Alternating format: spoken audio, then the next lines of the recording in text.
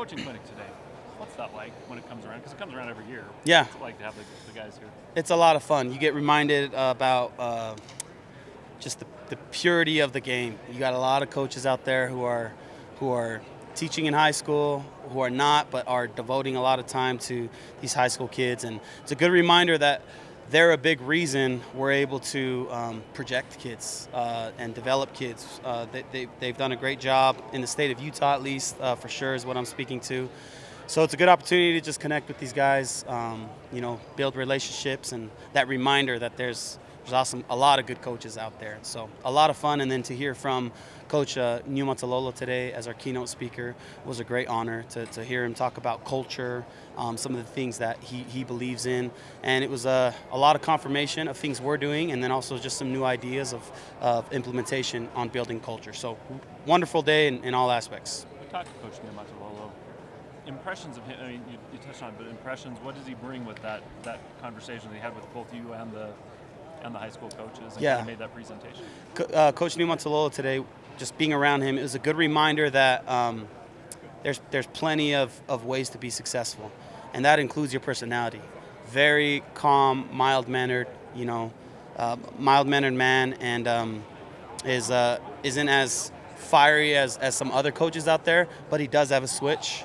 And I think that's an important balance there so it was really awesome to see him today, that you can be true to yourself.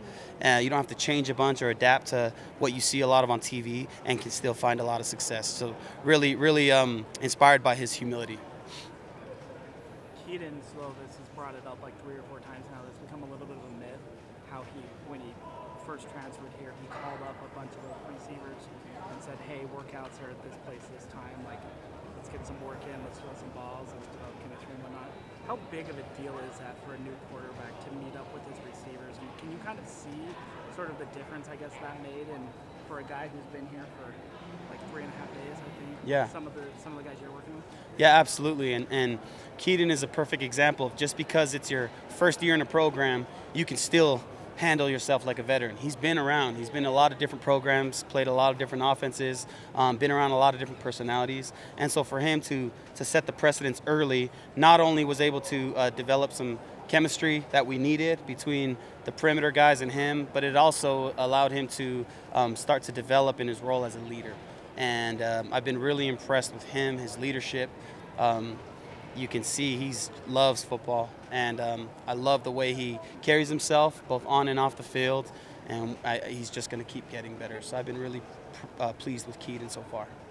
If body language says anything, then you've hit a home run with him. Big smiles, really good communication. I mean, it just seems like he's really far ahead of the game. Yeah, I catch myself a lot. I can be very impulsive emotionally, and fire off. I went off today a little bit on a ref, and when you see someone like Kedon, you see a player who's able, on a mistake, maybe it's a drop pass, a misassignment, that's not even his fault, and to be positive and optimistic and have energy about it.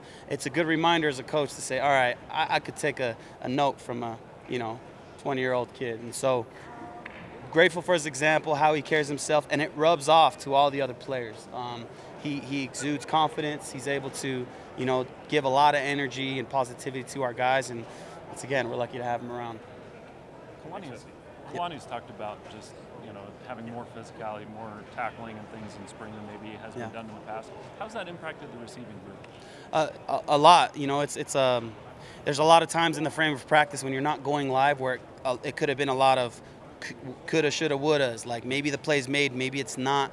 And so to be able to have a reference point and a gauge that there's no ifs, ands, or buts. The tackle was made, the block was made, it wasn't, is huge. And we're able to, I think, effectively coach a lot more off of those live clips. But it's that fine line of keeping them healthy as well. And I think we've balanced that out really well this spring, where we need to do some live stuff, but we're also being conscious of their health. How do you try and walk that line just as a staff? I mean, kind of looking at, because I can see that balance. You don't want to lose guys and have them lose that time, but at the same time that physicality. Yeah, so how do you try and walk it? A big part of that is just our sports science right now. Like to be able to have GPS on these trackers on these guys to see how much they've ran, how their they're performing at a certain point in practice. The science behind that is really advantageous. So we can gauge how long practice should be, what the intensity should be, how many periods should be live. And then a lot of it is just being in tune with your players.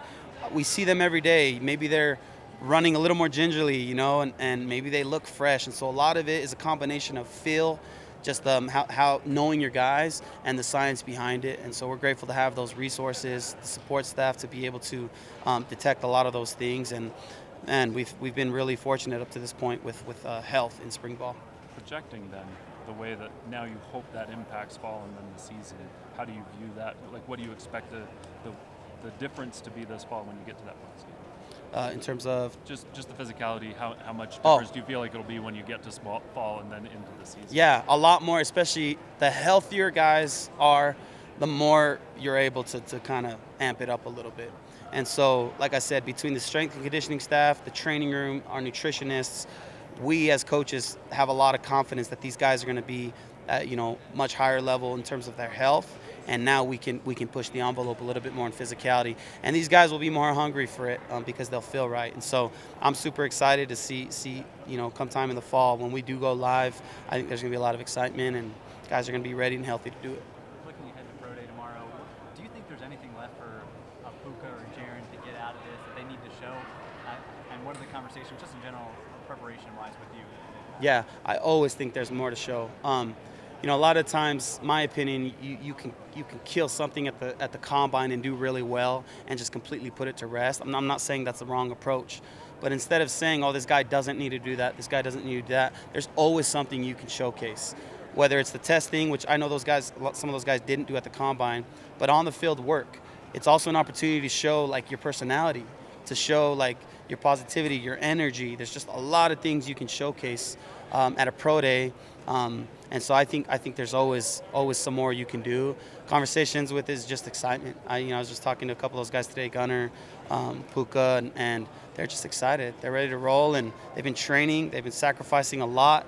You have all these sacrifices you make nutrition-wise, all this training you do for 4 seconds of a drill, right, or 6 seconds of a drill, or a lift, or a jump. And so there's a lot of anticipation for that, and so that comes with a lot of excitement. So I'm excited to see how these guys perform tomorrow. Is Gunner fully healthy at this point? Yeah, to my knowledge, he is. He's ready to roll. He looks the part and says he feels great. If an NFL team calls you and asks what they're getting, if they're gonna say they're gonna use like a 3rd round pick on Puka, what are you telling them that they're gonna get for their program? Oh man, well, I mean, it sounds cliche, but I'm gonna say stick to your gut, and you probably like him because what you watch on film and what you see of him in person. And so I don't, you know, I try to be cautious in like overselling my guys. Those guys do a good job at being super thorough. The film says enough, and then I can really speak more to just the type of leader he is, the charisma he has, how energetic he is, how much he loves football. I'll keep pushing those things, and the film speaks for itself. And so any conversations that I have with those guys tomorrow, I'm excited to promote these guys because they deserve all of it. Hey. Yep. Okay. What has stood out to you most about the wide receiver room week 3 into spring practices? Yeah, they haven't lost their edge. We are down in numbers. We're thin right now.